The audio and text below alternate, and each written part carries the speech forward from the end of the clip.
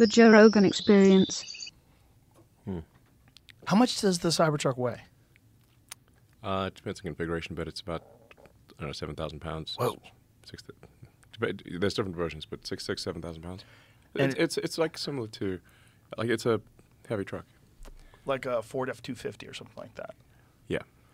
And it, because of all of the metal and the weight and everything like that, but with the engines that you have, it's still, the 0 to 60 is pretty bizarre, right? It's like 3.5 or something like that? We're aiming to get the 0 to 60 below 3 seconds. Below 3. Yes. Wow. For the, the beast mode version. So we've got a beast mode version. That's,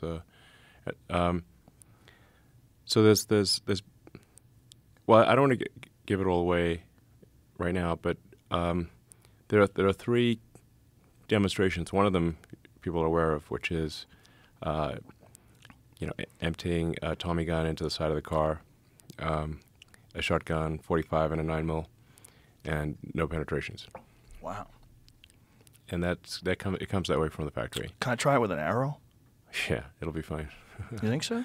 I mean, I bet I can get in there. A crossbow might. I have a 90-pound compound bow that shoots 520 grain arrows at 300 feet per second with a I think an arrow, razor sharp broadhead. We can try right now if you want. I wish I had it with me.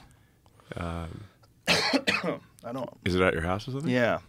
Should we send someone to go get it? We could do the demo tonight. That would be interesting. Maybe I'll drive back with an arrow sticking out of my car. I bet I could get in there. Okay, I'll bet you can't. Really? Yeah, I'll bet you $1. Damn. I'd like. Damn. I think if you have a crossbow that's with enough force, you might a crossbow. The thing about might a crossbow is the through. bolt, even though it's very fast, it's not going to be nearly as heavy. You won't have as many grains. You can make a heavy crossbow bolt. You could, Yeah. yeah, but generally crossbow bolts are considerably lighter. They're much smaller, and they're much faster. They're moving at like 400, 500 feet per second, easy. Yeah, I mean the thing that matters is kind of the energy per unit area.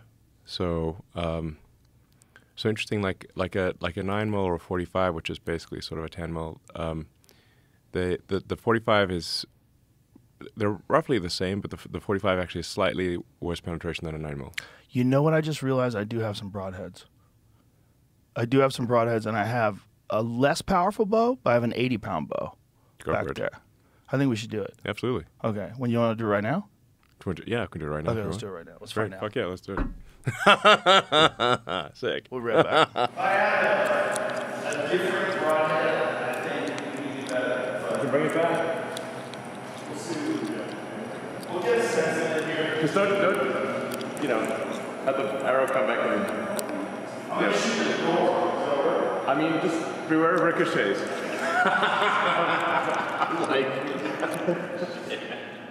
You might want to do it at a slight angle.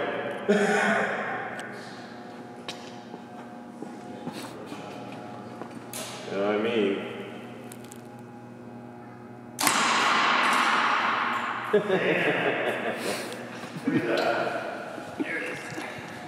Very light. I think that's blew the arrow apart. Nice. Yeah. Flatten the tip of the arrow. Look at the tip of the broadhead. That's impressive. Hey, cutie. Thank you. Well, now we know. So we just shot an arrow into it, and it barely scratched it. Barely scratched it. Yeah. It was probably moving 275 feet a second. That was a 525 grain-ish arrow with, yeah, even more than that, because it had the 125 grain head, so that was 545 grains. That's impressive. Yeah. Very impressive. It just destroyed the broadhead. The broadhead flattened at the tip, and then the arrow blew apart. Yeah. Amazing. Yeah. It's like I said, you could. We have a cool video we'll show at the handover event next month, which is emptying an entire magazine of a Tommy gun, which I think is like on the order of 50 rounds. You're just going full Al Capone, And on the side of the car, shotgun, 9mm, 45. And you built it like this just for fun. Well, I Essentially. mean, Because it's cooler? Because you can? Trucks are supposed to be tough, right? Yeah. So, is your truck bulletproof? No, mine's definitely not. Exactly. And if I shot mine with my bow, it'd go right through it. 100%.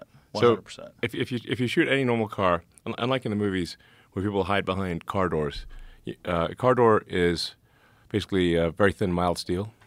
So if you shoot a gun at it through like a regular truck, it'll go through both doors.